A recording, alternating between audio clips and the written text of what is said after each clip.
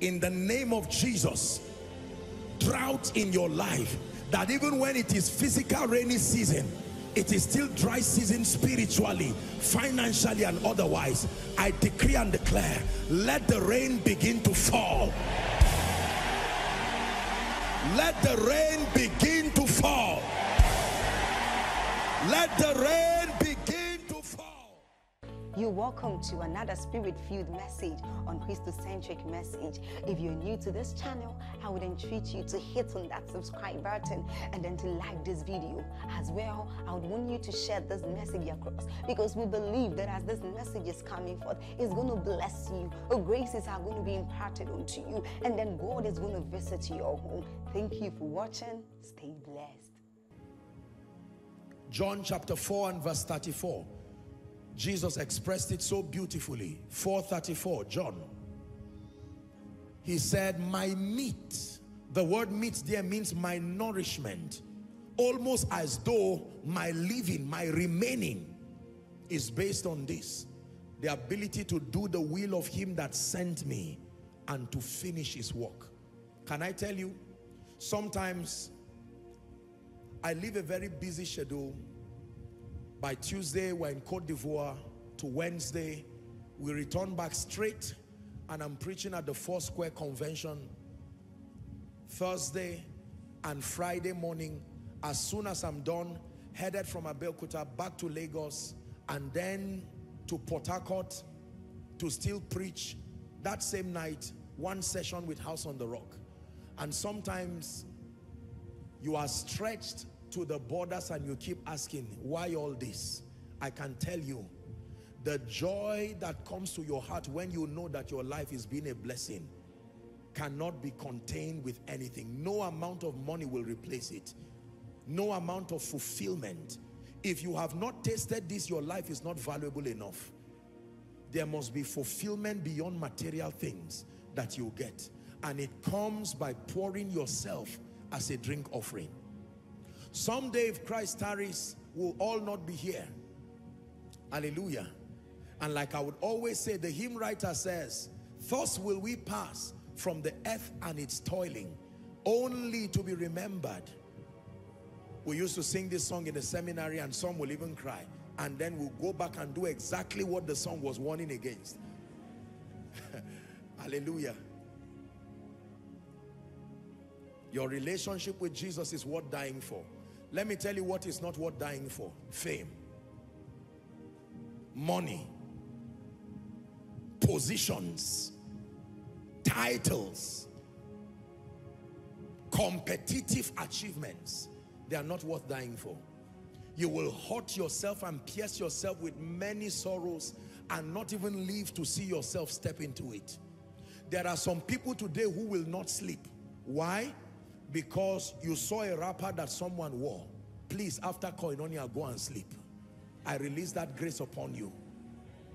Are we together? There are people today who will not sleep because they checked their social media, whatever, and saw 2 likes, 2 follows, 2 shares, and they say, no, this can, I mean, it can't be. Go and sleep, please. This person was my junior in school and is now dedicating his house. No, please go and sleep. It's only when you are awake that you can go forward. Dead men don't go forward. There is no progress to dead people. Are we together? Yeah. There are things that are not worth losing sleep about. Please, I give you a sound counsel, a lesson from an overcomer. Learn to be contented while you aspire for great things. At every level, contentment is not mediocrity, is gratitude. Celebrate seasons. Don't hurry out of them. You will miss the season you are rushing out of now. Rushing out of now. Hallelujah. With all humility, there are things I cannot do again by reason of this supposed public or celebrity life. Sometimes I look back and I wish I had moments where I could smuggle myself, maybe to just walk around. Literally, can you imagine? If someone sees you on the street, even if you are just walking, The person will kneel down there and say, finally, I know, God, I will not let you go. They can literally hold your trouser in a junction. And you know Nigerians are people of faith. They don't care. If they tear the trouser and get their blessing, to them is a good bargain. Hallelujah. I'm generally not the kind of person who likes all this, oh, you are this, and I usually don't like it. But sometimes you get to a point where you can't hide again, you can't do anything. And most people get beguiled by those things.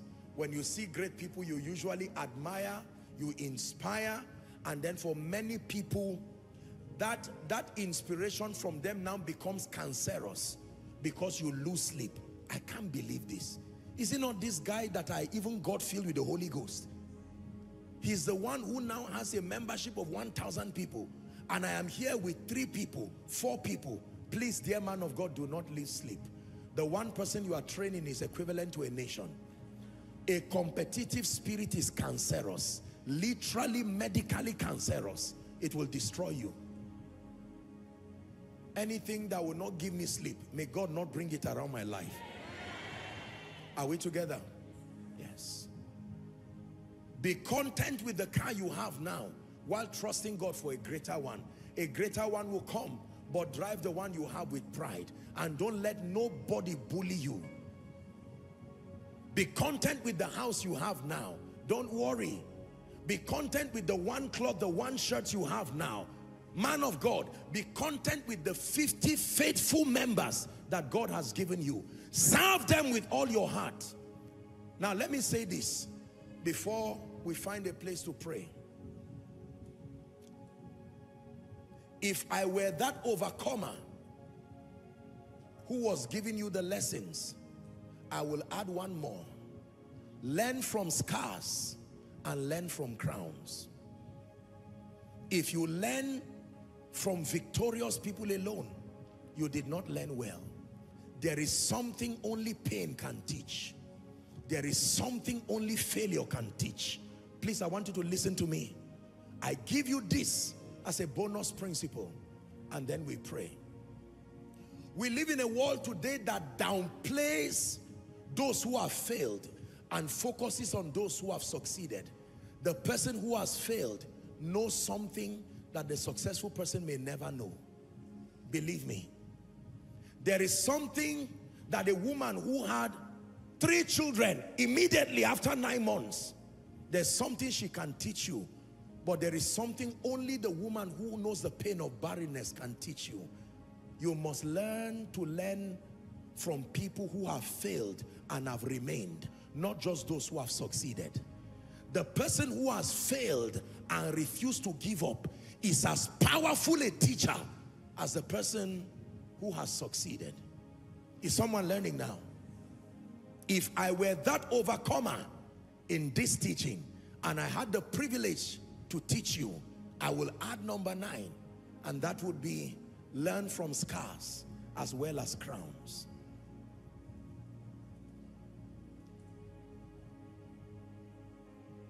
I know you are a man of God and you have experienced miracles and explosion, spreading your branches all over.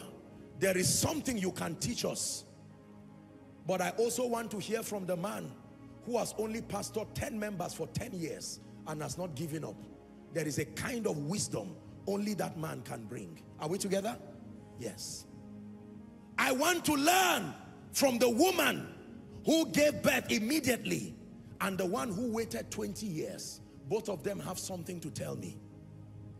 I want to learn from the man who never had an opportunity to be educated, but he was able to raise 3 or 4 children. Not just the CEO who became a billionaire at 19. Both of them have something to tell me. Can I tell you? Do not fall prey to the mistake that many have made. Do not just respect successful people alone.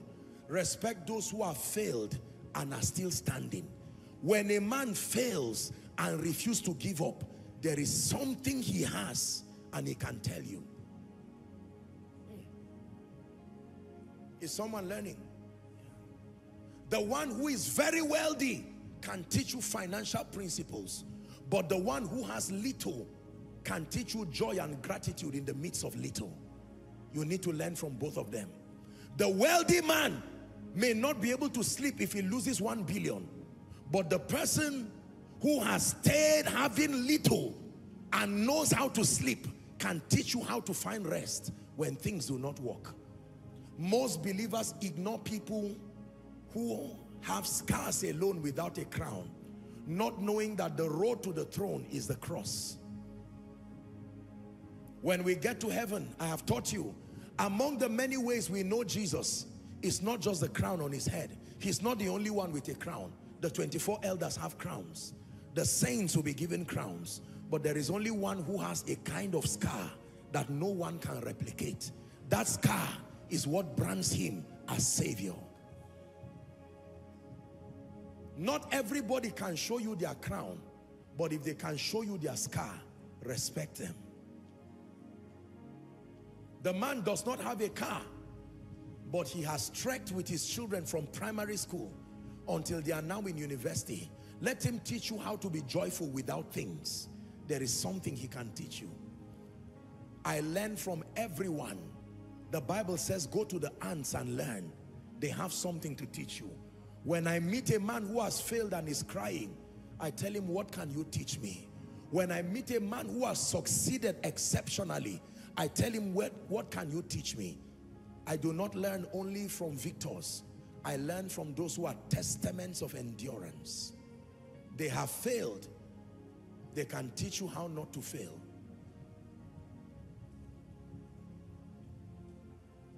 You are the one that we praise.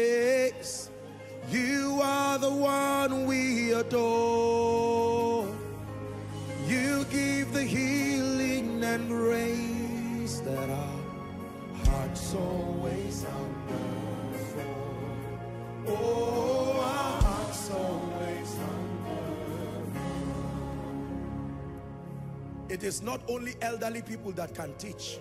Children can also teach. Elderly people can never become children again, but children have a chance to become elderly people. Respect them. They have the advantage of time. Elderly people can have wisdom, but there is no time to correct certain mistakes again. But children have the advantage of time. They can be Saul today and become Paul tomorrow. Respect it. I've visited the prison many times, and we have various projects to the prison, and I am inspired sometimes beyond imagination as I see these inmates. Some of them have come to a point where they have admitted their wrongs. Do you know, there was a time that we wanted to help out to bail a few people who had been there for a long time, and the controllers advised us that they have learned from experience that some of these people have no family. They are better off there. Even if you bail them, they will not go because it has become their family. They are better off in that place. So when you sit down with that person and you ask him, what do you have to teach me? He will tell you, listen to instructions. I was teaching, I'm wrapping up now. I was teaching at a youth session, my final session in South Africa this year, and I just decided to inspire some of the people, the youths within the nation there, as a final session. And I just want to borrow an example as I wrap up. And I told them I was going to simulate a discussion between an elderly you and a younger you.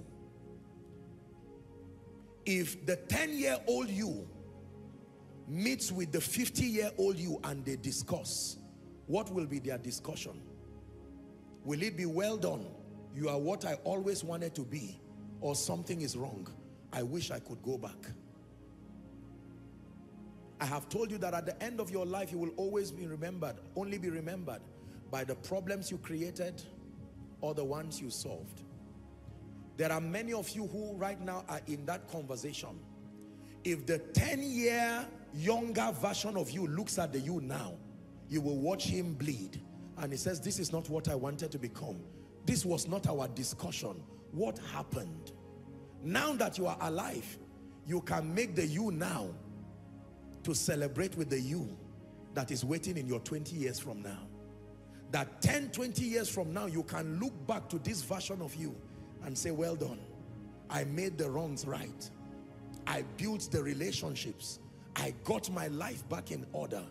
I'm praying for you that the 70, 80-year-old version of you will not turn back and watch the younger version crying and say, I kept calling your attention. When you were 30, I said you were missing it, you did not listen. You got to 40, I said you were missing it, you did not listen. Now you are 80 and you are full of regrets. There are many elderly people today who are going to their graves in pain. They made certain mistakes. And watch this. This is the conclusion of my discourse tonight. The man who is sitting today as an overcomer is not always smiling. Sometimes they cry even on the throne because they remember in regret opportunities missed. Some of these principles that they did not adhere to.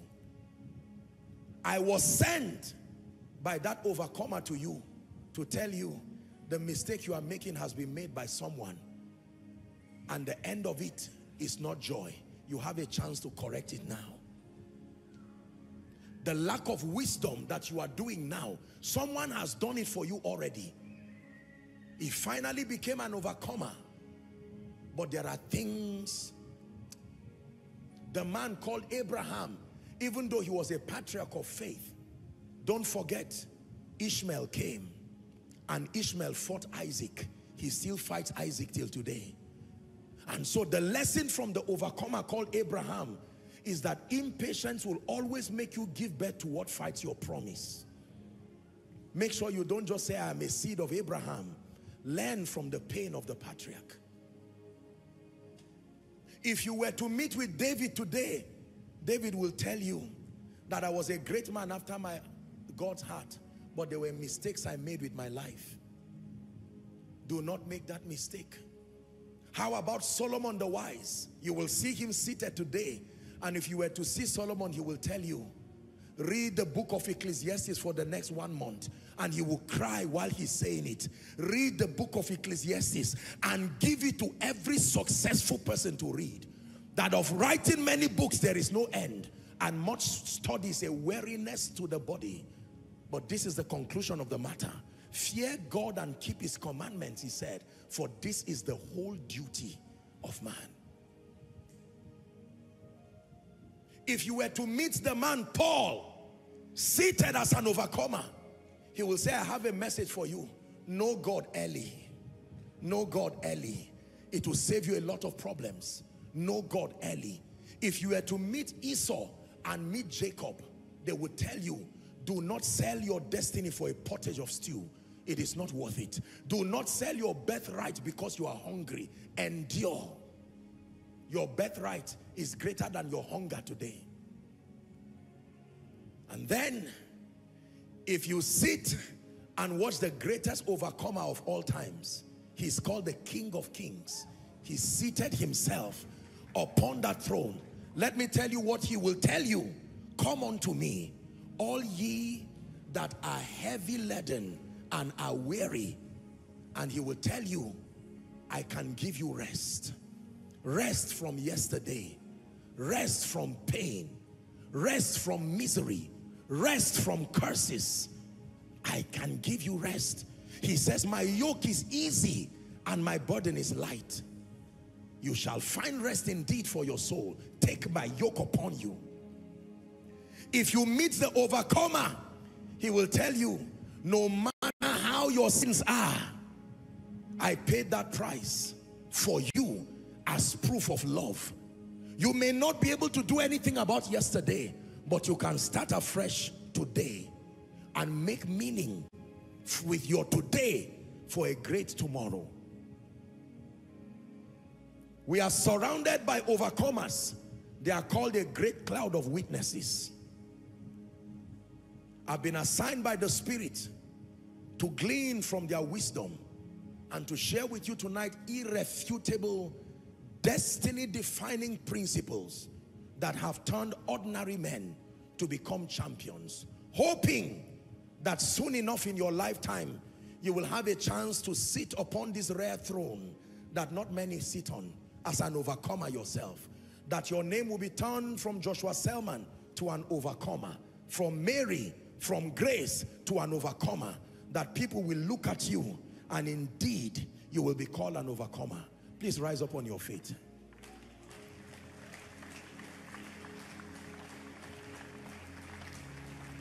Please hold the hands of someone by your left and right. I am victorious. I have overcome. I am victorious. I have overcome. I am victorious. I have overcome. I am victorious. I have overcome. Whilst you are holding the hands of your neighbor left and right, I want you to pray a very simple, sincere prayer from the depth of your heart. You're going to say, Lord, cause my neighbor to become an overcomer, that they do not ignore this lesson that has come from the pain of overcomers. Go ahead. That is your only prayer for tonight.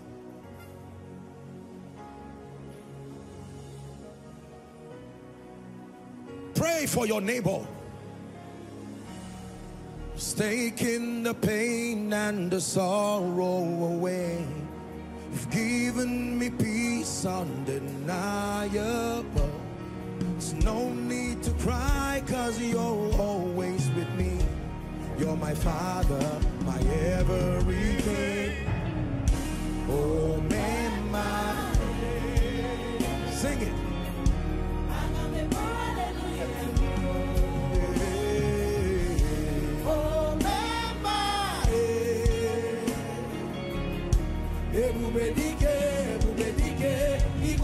Lord, you took my pain away, and then you gave me joy.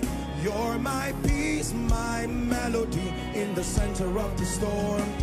You gave me a brand new song to sing to you. That's why I will lift up my voice and sing.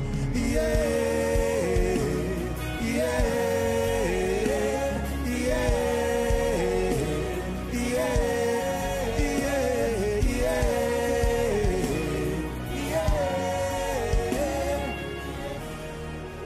And pray. Father, cause my brother, my sister, cause my neighbor to learn these profound, destiny-altering lessons from the overcomer. From Abraham, the overcomer. Paul, the overcomer. Jesus, the greatest of all overcomers. From our fathers who have become overcomers.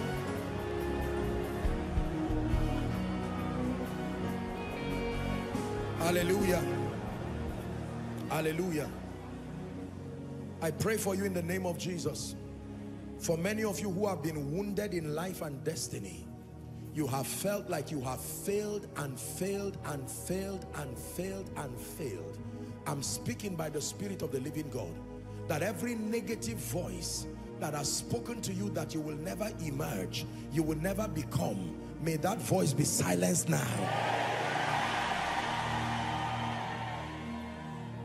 For those of you who have made all kinds of mistakes around your life and destiny, and you are wondering whether it's worth continuing the journey, I bring you glad tidings. There is hope for a tree. Even if it be cut off at the scent of water, receive grace to keep going. Receive grace to keep going. Receive grace to keep going. I pray for you, for everyone who has ignored hitherto any of these 8 lessons that we have today learned from the overcomer. I pray for grace that you will retrace your steps. Grace to take the wisdom of the overcomer seriously. In the name of Jesus Christ. Finally, I pray for you that every power that wants to fight your becoming an overcomer in experience, becoming an inspiration to all around you and to younger generations, I am praying that that power is cleared out of the way. I call you by faith and by grace an overcomer. Your life will become an inspiration to many people. Your life will become a motivation to many people. In the name of Jesus Christ. That from today people will look at your life and the energy to continue will be imparted upon them. In the name of Jesus Christ. Let me make the altar call now. You heard the message that I brought you from the chiefest overcomer himself. Please keep standing. Let's just honor the altar call. We're done in a minute or two.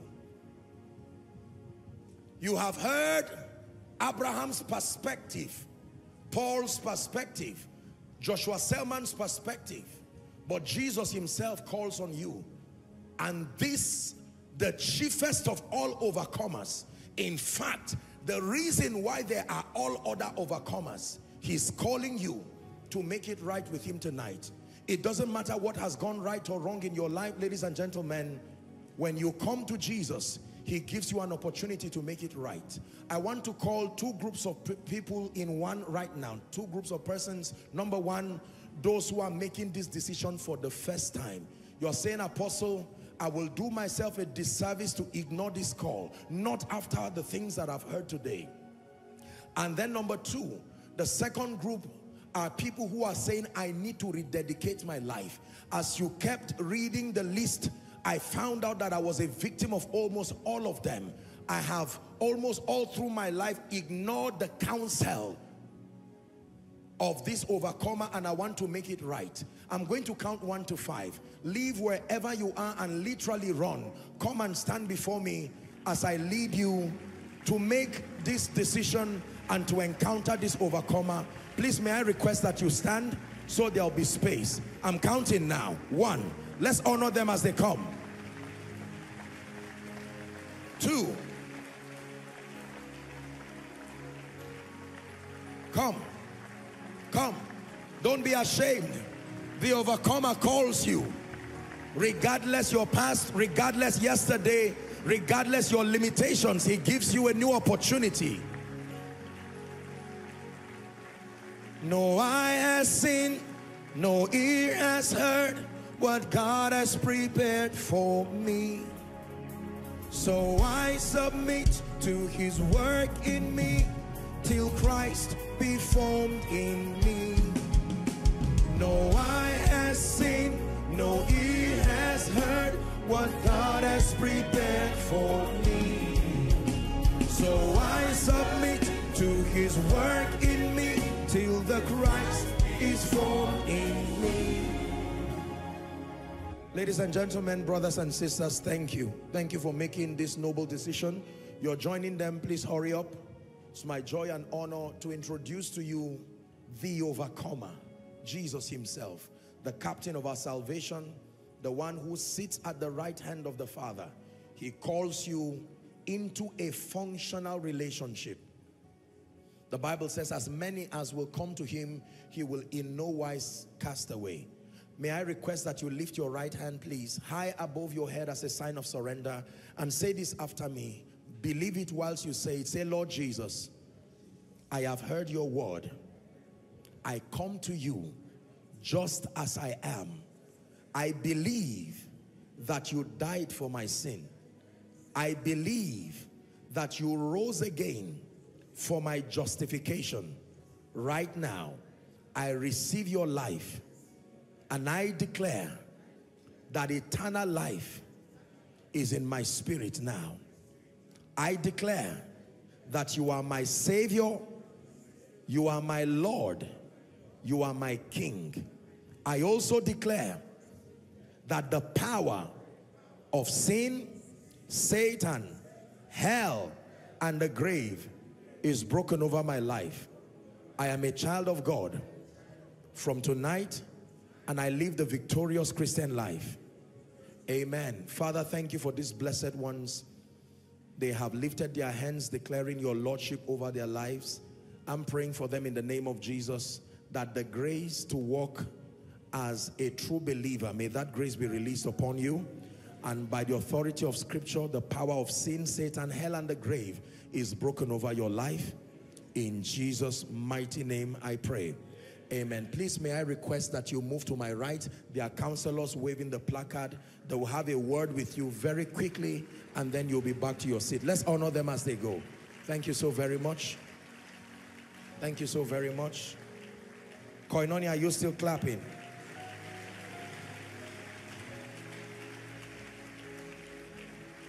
Hallelujah.